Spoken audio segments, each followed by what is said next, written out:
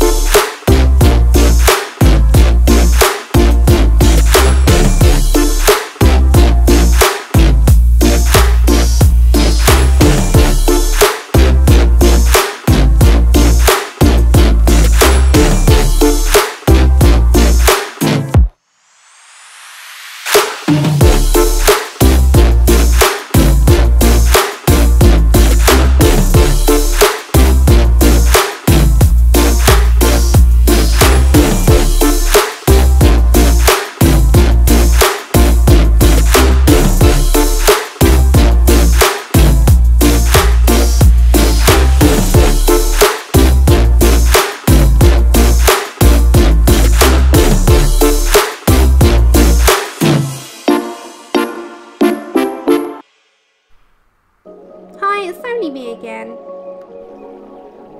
I also recommend that you get yourself a heat gun or a hairdryer at hand because, well, we sometimes put our sleeves in the paint and we also can lean across without thinking. So with a heat gun, it speeds the process up.